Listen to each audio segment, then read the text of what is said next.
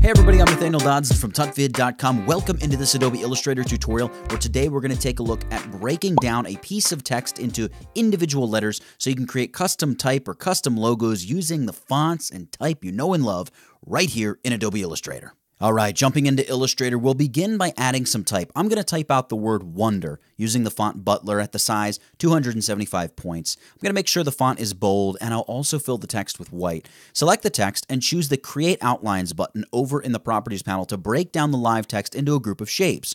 Then hit the Ungroup button in the Properties panel to ungroup these letter shapes. Next, we'll grab the Direct Selection tool and drag its selection over the top of the ascender for the letter D.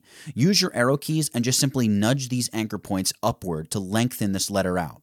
I'll repeat this process and extend the stem of the letter R downward. Next, go View Smart Guides. Make sure that Smart Guides is turned on.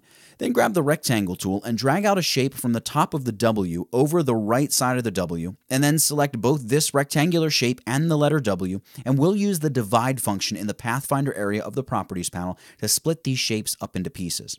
We're going to have to ungroup this to work with each piece, so hit the Ungroup button in the Properties panel. Then I'll select and delete the pieces I don't want.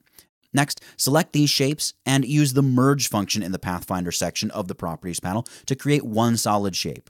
Then go ahead and grab the Pen tool and draw a little shape that'll cover the thin arm of this letter W. Smart Guides will assist us in finding the exact edges here. Next, we want to select that new shape and the letter W and use the minus front function in the Pathfinder area of the Properties panel to knock out this little piece of the W. Now we can do anything. We can drag a selection over the whole thing, hit the Group button in the Properties panel, group it all together. We can change the color of the text, realign this customized text to our artboard, or do anything we like to this text right here in Adobe Illustrator.